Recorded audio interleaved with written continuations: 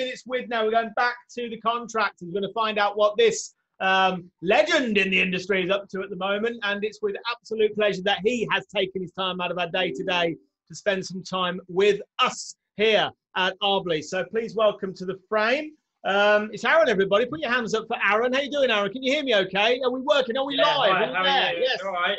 Yes, mate. Yeah, thank you. How are you? I see you. Yeah, good, thank you. Yeah. Marco's here as well, this direction. Marco, how you doing? Good. All right. Good. Yeah, got the clock on, and there's a new plant. Look at that. I am working at speed today. You know how busy it is at the minute. We are run off our feet, but blessed to have Aaron here. Aaron, take 1 minute to introduce yourself, full name of the company, and tell us a bit about what you do, mate. So I'm Aaron. I run Elite Arborists. We started in 2015, and then since then we've just been doing basically contractual works and building that side of the company. And we've used Arblease since then to develop our equipment. And it's grown year on year. So now we're doing rail, utilities, council works. We still do the odd domestics, but a lot of our machinery now is based in the commercial sector. Commercial sector, okay, fine. So you started domestic and then matured into commercial work. How did that? How did that come about? Yeah, effectively, yeah. We just use the word of mouth at the moment just to pass ourselves around, and that seems to be working for us.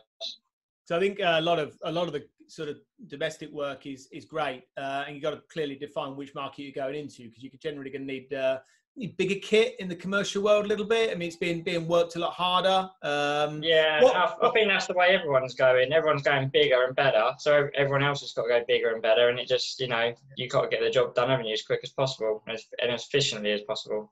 And here's me, I just thought it was us offering all this equipment, spreading the cost and making it more affordable. Maybe like we were causing this addiction to machinery. Who knows? It's like a big toy shop for us, yeah. We've already confessed that we've helped with that, and thank you for your business. I didn't know that we played such a big role, and obviously you've paid because you've not shown up on my radar. So congratulations to you in growing your business with good machinery. What chippers are you using then? Give me a rundown. Chippers, what are you running? So we were originally running Timberwolves. We've just switched over to Forced. So we've got the ST6 petrols and some of the XR8s tracked, the Vari-Track machines. Wow. Okay, good machines. Lovely machines. So they're really nice machines. Guys really enjoy using them. We've had no faults with them either. Been really reliable, helpful service as well. So really pleased with it at the moment. Do you find having the right kit enables you to attract the staff? Because just before we went on air, you were talking about we've got loads of work on, and we know there's a shortage of good climbing tree surgeons in the UK. Is it affecting your business, Aaron? Yeah. I mean, we're doing okay, but I mean, I think everyone out there, I mean, when you look at people advertising everywhere, there seems to be a shortfall of tree surgeons across the UK. So yeah, I mean, definitely, it's nice, isn't it, if you walk into a company and you've got the right kit for the right jobs, it's going to attract you, isn't it? But yeah. Yeah, I think, and also, I mean, more and more ladies are coming into the industry, which I'm welcoming. I'm all up for that. The industry does need balance, as with any industry, but having the right tools will attract the right people because people like to play with things. Part of the is not part of the reason you got into tree surgery to climb trees and play with heavy metal. It's got to be. I mean, it's got to be. Surely. I mean, it wasn't. I don't know what else would get you into it. Yeah, well, everyone loves a big bit of kit, don't they, to play with? Yeah. We're all children at heart. They all do. Yeah, why not? Right, that's enough of that. Right, okay. So let's have a quick screen share and have a quick look at your website. What grinders are you using then? So we know the chippers are on Force. What stump grinders? Do you have any? We've got the Bandit ZT. Oh, wow. Okay, yeah. Yeah. So we took hold of that last year. And that's been really good for us as well, actually. It's really compact and good to get in tight spaces, but still powerful enough to get the stump out. So we're really pleased with it, to be fair. They got the new one coming out, the SG. Predator as well, haven't you? Sorry? You got Predator as well, haven't you? No, we got rid of the Predator. Ah, okay. Yeah.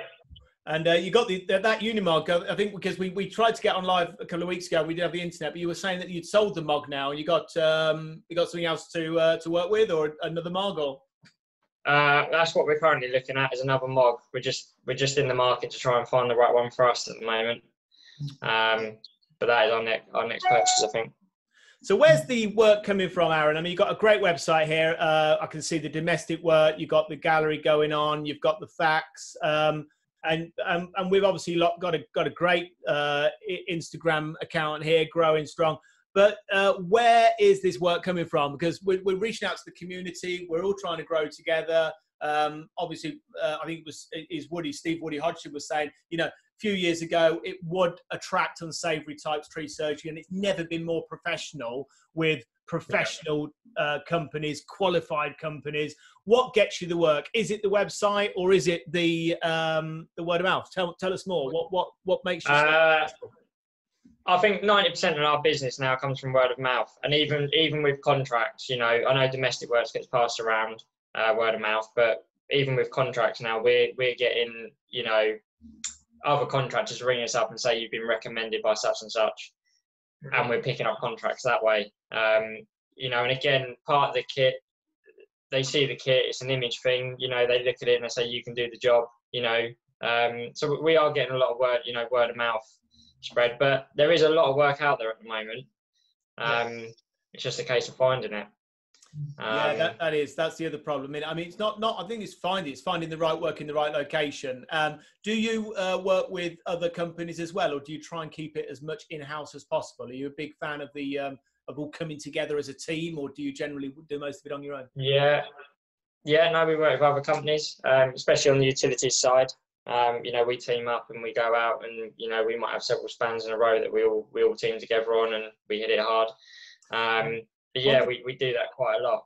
On the commercial side, then, is it rail? Is it motorway? When you say it's commercial work, clearance work, what is it you do mostly? So most of it is local authorities, council. We do the railways. We do the utilities, the overhead power lines, and we do commercial site clearances as well. Do you need platforms then to do the power lines? Is that another bit of kit you own? Yeah, we own them. Yeah, we've got a Toyota and an Isuzu at the moment, and a 7.5 tonner with a Muke on it. And we've got the Bandit as well for the wood chips on the large commercial site. What would you say is your go-to bit of kit then, Aaron? If it was just that number one piece, I think we asked a similar question to Navin. Yeah. What is that one piece of kit that really sort of serves you well? I think it's our Bandit chipper, to be fair. What we can do in a short space of time is quite impressive, and it just allows you to do large volumes of material quickly, with less effort and less staff as well. So what model is that, Aaron? What model, mate? What model Bandit is it? It's the 12 XP. Oh, wow, yes, big machine. You're absolutely right. There's more product that's actually out there at the moment, i.e. there's more timber on the ground, and what we're finding is more and more is people are making that jump up to that bigger chipper so they can get through that timber that much quicker and then onto the next one. So you need those higher horsepower machines, that bigger capacity, because it's just efficiency, and it's on to the next one. It's brilliant. You're doing well, mate. So the future is the Unimog. I was just going to ask, why Unimog? What are you missing without having the Unimog? What would the Unimog enable you to do, Aaron, just before we move on? I think it's just a case of, it's an all-in-one machine for us. We've had one before, but I think we'll go bigger next time. It's going to carry larger volumes of material away from site, allow us to tow more equipment into muddy sites, especially in the winter. And again, it just comes down to that image thing, doesn't it, as well? It stands out from the crowd. Well, you've certainly got a great brand on the website. I love the gear. I mean, it's almost military, isn't it? And I've always thought, I remember going to some of the shows, like Soltex and some of the machinery shows, and I was a big fan of of bringing out the military gear, because I just love the look of it. Anything sort of like that green or that grey. I remember when Timberwolf brought out that big black dirty wood chipper, and since then everybody seems to have gone down that path, and they led the way. Remember that show? It was the talk of the show, the black Timberwolf. But it's gone that way, and I think now. Are we on 10? He gets excited, you see, because firstly I try and cut everything out that Marco gets involved in when I edit the video. So he's got no time management. Honest to God, desperately trying to get some screen time. Desperately, like a diva today. Right, okay, Aaron, we're going to play. Thanks for the lowdown on the company. We wish you all the success with everything you're doing. Not that you need it. You're going from strength to strength. We have got an opportunity now to give away an Arblease mug, and we're going to ask you to take part in our little game today. If that's right with you, it's the yes and no game. Is that something you've played before? Yeah. Let's go for it. Oh, great. Okay, he knows the game. So, Marco, the rules are, Marco's going to do the count for me. The rules are you're not allowed to say yes or no, and it's as simple as that.